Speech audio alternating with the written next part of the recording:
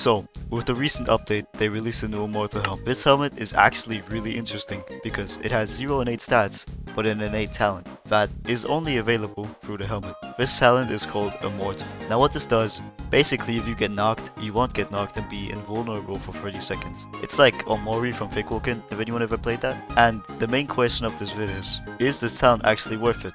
And the short answer is probably not.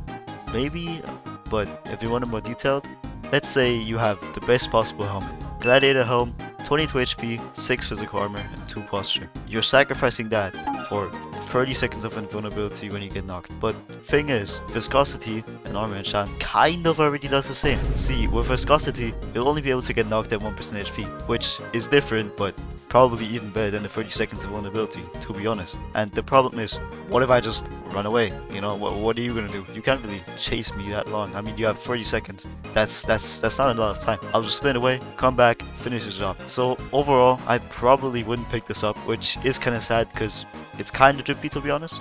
I mean, you can always transmog it, but anyways, thank you for watching, and sub, comment, tell me if you would actually pick this helmet up. Maybe you found a cool thing with it. And with that said, have a tantalizing day. Also, the helmet is rare as shit.